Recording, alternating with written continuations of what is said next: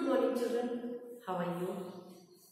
Today I am going to start the first poem of our English book. Before I start, I would like to throw light what I have taken in the last session. In the last session, I have taught the first chapter, Ivan's story, question and answers, and I hope so children, you all must have written question answers and you have learned the question answers. I hope you must have done my homework also. I have given a homework to you. All must have done my homework. Now, before I start my session, I would like to throw light on the parts of speech. Last time I have taught you parts of speech. The first kind I have taught, that is noun. In noun, there are 5 kinds. I have taught you the proper noun and the common noun. Today I am going to teach you the next 2 one. Okay? Abstract noun is the name given to a quality, a concept, an idea, an experience or a feeling. Abstract noun is what we can't see. We can only feel it. Abstract noun is the name given to a quality, a concept, an idea, an experience or a feeling. Abstract noun can only be felt. We can't touch it. For example, truth, kindness, anger, youth and darkness. This only can be felt. The next topic is collective noun. Collective noun is the collection of things. Collective noun is the name given to a collection of people, animal or things of the same kind together. A collective noun is the collection of people, animal or things. For example, when we keep all the flowers in one place of the same kind, so we call a bunch of flowers. Suppose we keep all our papers together, then we call a bundle of papers. Suppose some children are sitting in a class, so we call a group of children. And when the bees are together, then we call a swarm of bees. Again, children, see, what is a collective noun? A collective noun is the name given to a collection of people, animal or things of the same kind. When they are kept together, then we call collective noun. Bunch of flowers, bundle of papers, group of children and the swarm of bees. Now children, I am going to teach you the first poem of our English book. The first poem is a laughing song. Laughing song has been written by William Blake. William Blake was born in the 18th century. He was a great artist as well as a painter. He has written different kinds of literature. He has written different kinds of poem and different kinds of literature he has written. And now, in this poem, he wants us to teach us about nature. William Blake is a nature-loving person. He loves nature. In this poem, he is giving us an invitation.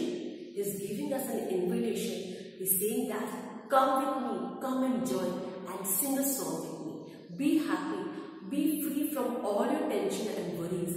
And now, I am giving an invitation to you, come and join and sing a song with me. So here children, we are going to study about a laughing song poem. Okay, now in the first stanza, these are called stanza children. The first stanza, second stanza and the third stanza.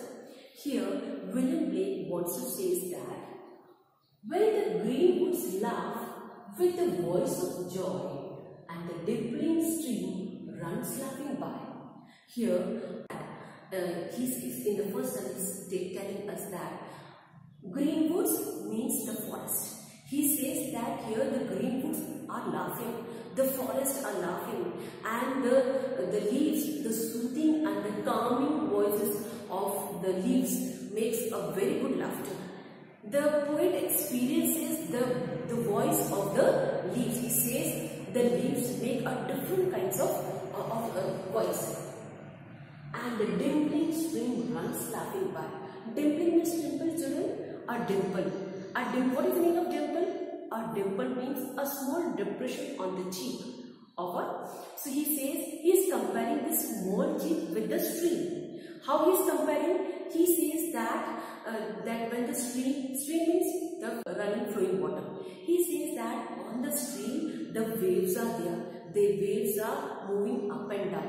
So he compares this, that a dimple is there on the stream. This poem is a personified way. Personification or personified means children? Personification means that the comparing with the non-living things with the living beings. This is called personification. This poem is in a personified way.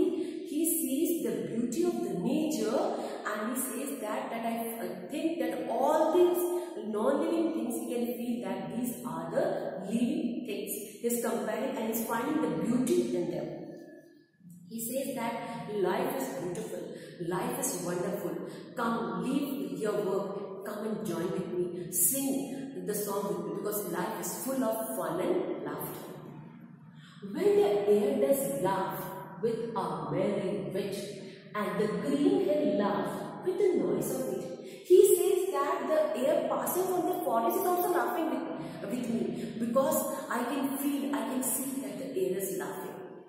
And the green hill laughs. He says that the green hills, the mountains, and the air passing from that, I can feel the laughter. And I can see that all these non-living things are having life in it. Now, the second stanza.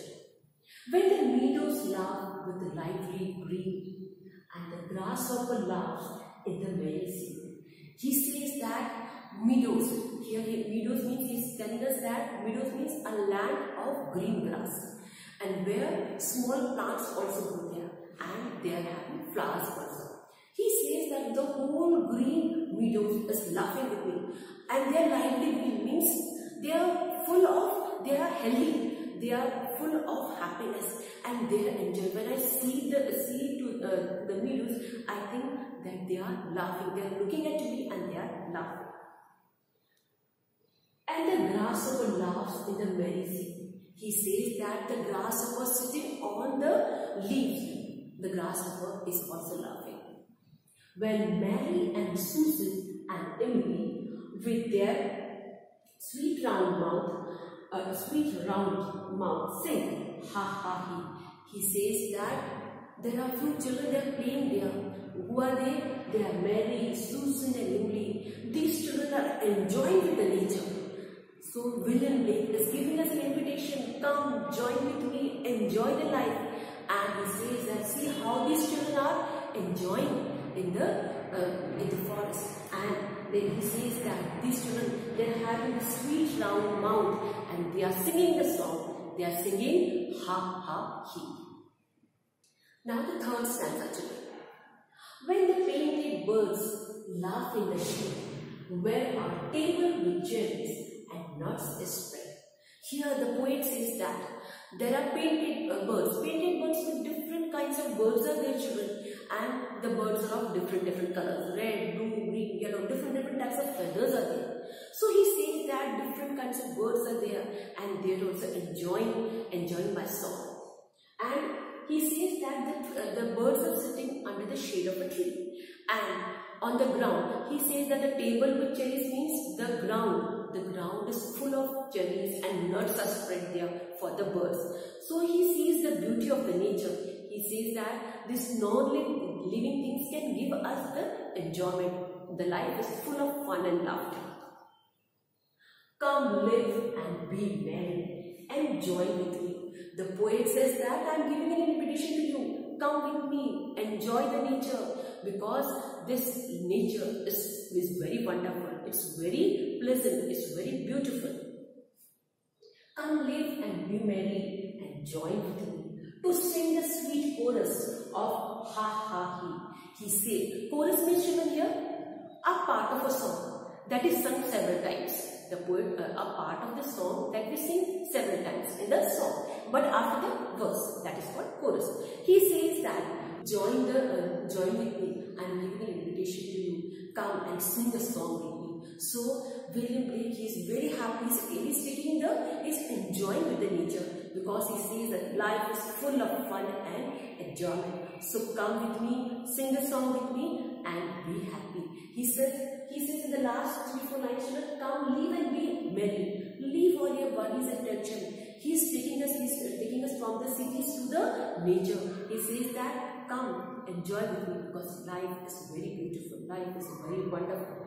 Come, enjoy with me. And children, in the last he says to sing the sweet chorus of ha ha he. He says, come and join with me, and you will find that the nature is very beautiful.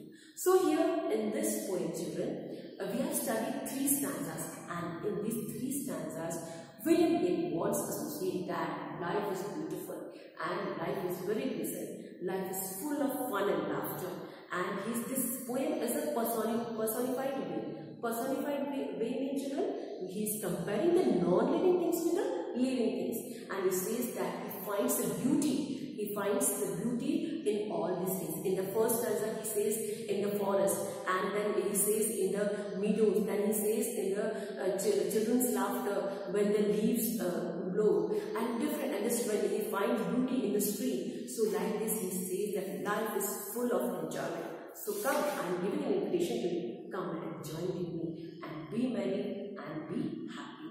In the last, he says, come and sing a song with me, ha ha he. And the last 2 stanzas, he's singing, and he says that I feel that children are also singing with me. And in the last, he says, come with me, enjoy the whole world, because life is very beautiful, life is very pleasant.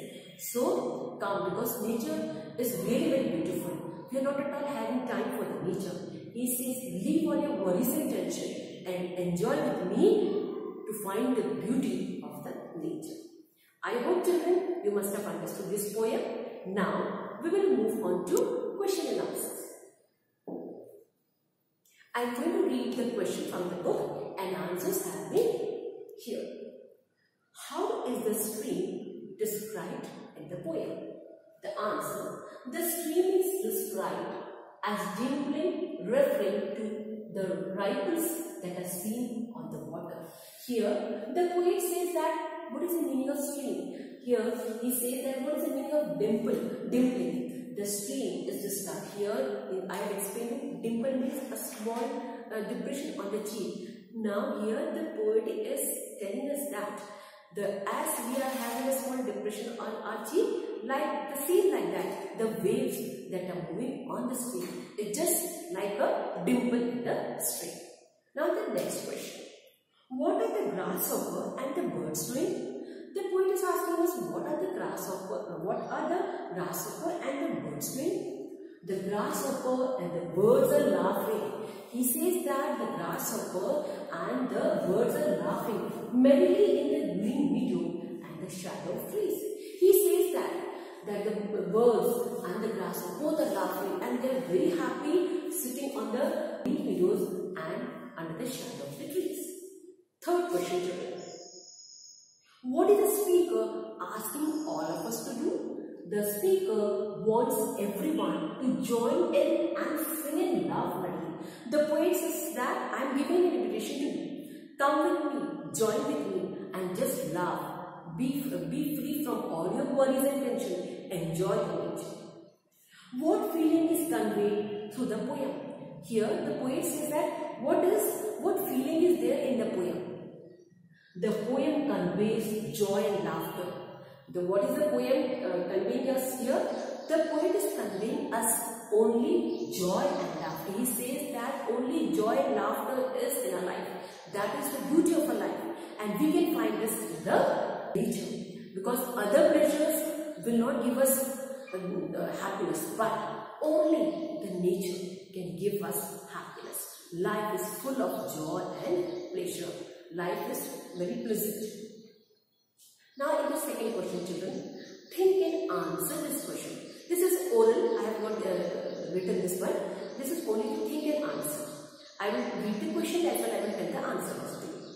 Do you think the speaker loves nature? What do you think, children? Yes. The speaker loves the nature, because in the beginning I told that the poet is a nature-loving person. He loves nature. He finds a beauty in the nature. So the answer is the speaker loves nature. Give reason for for your answer. The whole poem I explained you. He has explained the poem in different ways. He says that he finds beauty in everything. He finds beauty in the forest. Then he finds beauty in the stream. Then he finds beauty in the air. He says that the air that passes gives me a lot of laughter. Then he finds beauty in the green hills and the mountains. Then he finds beauty in the meadows. He says that the meadows are lively, they are very healthy, and they are laughing at me. They seem to be very beautiful. And like this, he says that the grasshopper is also enjoying with me. Even the small children that they are playing, they are just enjoying the song. Ha ha he. And he says in the third stanza, even the painted birds. Painted birds means, children, here different kinds of birds, different colorful birds. They are sitting under the shade of the tree and they are enjoying it. They are singing the song. They are full of fun and happiness. And he says that the ground is full of nuts. The ground is full. It's like a table, and on the table, cherries and nuts are spread, and the birds are enjoying the song. They are singing the song as well, and they are enjoying the life. And in the last, the poet is giving us an invitation. He is giving us an open invitation. Come, join with me, enjoy the nature, and be happy and love the nature. So I hope children, you must have understood the poem. Let's move towards the word sequence. Here are some words from the poem. Change their form so that they become verb, nouns or adjective. Affirmative. Now children, words. Word is a noun. Okay, in the bracket is given. Now here you have to make it into an adjective. First I will tell you what is an adjective. Because I'm teaching parts of speech, only one part I have taught you now. I will explain you in detail in the next session. But first I will tell you what is an adjective. Describe the words that describe about the noun are called adjectives. The words which describe more about the noun are called adjectives. Here the word written is words. So words will be, we have to make it into adjective. Will be written. Laugh. Laugh is a verb. What is a verb? Action words are called verb. Here laugh is a verb and noun is, we have to make it into noun. It's laughter. Run. Run. Action words are called verbs. Again run is a verb and we have to make it into noun. Run or run. Both are answers. Sing. Sing is also a verb. Action words are called verb and noun. We have to make it into noun, song or singing. Now paint. Paint is also a verb and painting and noun. We have to make it into noun.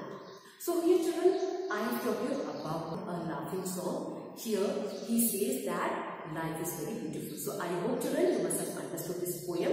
And now I'm going to give you a very short homework. This you have to do in your rough copy.